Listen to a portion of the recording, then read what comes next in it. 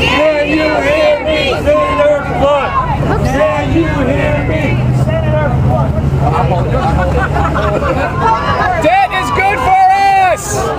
What's that? My dear Gretchen is here with me. Oh, okay. That's interesting. Well, it's, short notice. Bad signal was up. I have a job, so, luckily, None of us. No cuts! I didn't say that you didn't have a job. I said I have a job, and I was able to get here on short notice. No cuts in Medicaid! Nobody gets it, but that's cool. Nobody gets it? You're here protesting Workers' rights! the halting of the raising of the debt ceiling. So basically, you're here for more debt, right? Right. Close the I got a fever, baby. Haven't really You know the prescription. Life, have you? What's that? Really haven't had to work hard. Do you know what I do for a living? You don't know what I do for a living. I sweat my ass off all day, every day. So don't tell me I haven't worked hard.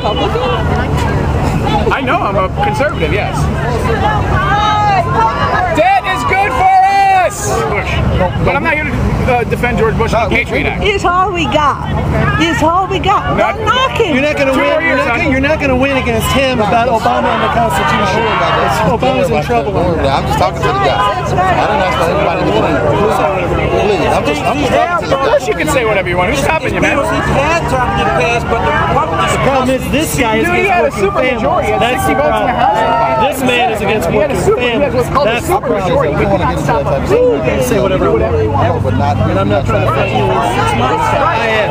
I loved arguing. I'm talking to you. No, it was... I can talk to you too. With respect. Okay, go ahead. I'm not born to talk to this man. I know. Because you are against working families. No, we don't have it. We don't. Really? Yes. I'm against working families. Why do you say that? Do you know what I do for a living? Let's not argue now. Because he ain't nothing. He's off. I never get a chance to talk to this guy. He always avoids me. You're pointing fingers in my face and telling me I don't care You about want me working to go families. across You don't the even know what I do. street and have y'all discussion away from this. I was right here, man. Right, so He came up to me asking me about stuff. And he came up to me. He spat in Adam Shriver's face for about an hour calling him communism. I owe him something. Down with war criminal Obama's Libyan war! Gitmo. Wait. Why is it Gitmo closed? Wait a second. It's been 2 years Obama promised Gitmo was closed. Why ain't Gitmo not closed? Gitmo, Guantanamo Bay. Oh, 2 years ago, man. That was his first promise, and he's broken it. He's a liar. Well, why were we even in Guantanamo? Is that necessary? Why were we in there? But Guantanamo, was that necessary? I'm asking. I'm asking. It's a military installation in Cuba where we keep.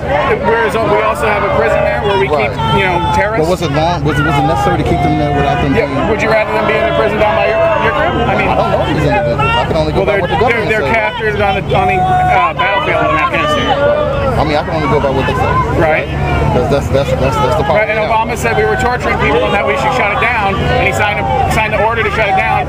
What, 4 days into his administration? 4 days? 4 days. 4 days in, and still open. Last I checked. Yeah.